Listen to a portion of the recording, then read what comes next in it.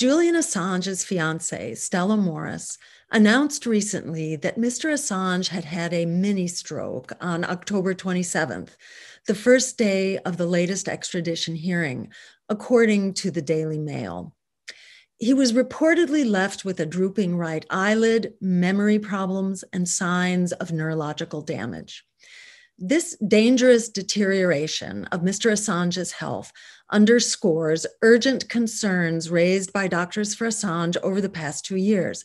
Therefore, once again, Doctors for Assange calls for Mr. Assange to be released from prison so he can access consistent, high-quality, independent medical care, something which is impossible for him to obtain in Belmarsh prison.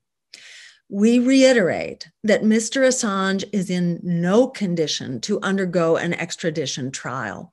Further, extraditing him to the harsh conditions of the inhumane U.S. prison system should be out of the question.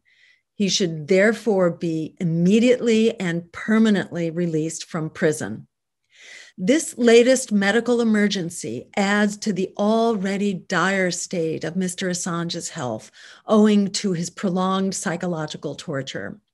This includes 11 years of arbitrary detention, medical neglect, solitary confinement, obstruction of access to his lawyers, and an Orwellian legal prosecution that has violated the rule of law and due process, including that key accusations in the U.S. indictment against Mr. Assange are marred by outright lies and a paucity of fact, that he and his legal team have been surveilled by the CIA, and that Mr. Assange has been targeted by that agency in a plan to kidnap and assassinate him.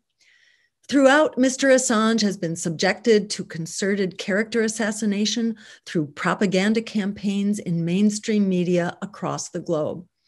Assurances that Mr. Assange will not be subjected to harsh prison conditions by the very agency that has been plotting to kidnap and assassinate him are farcical.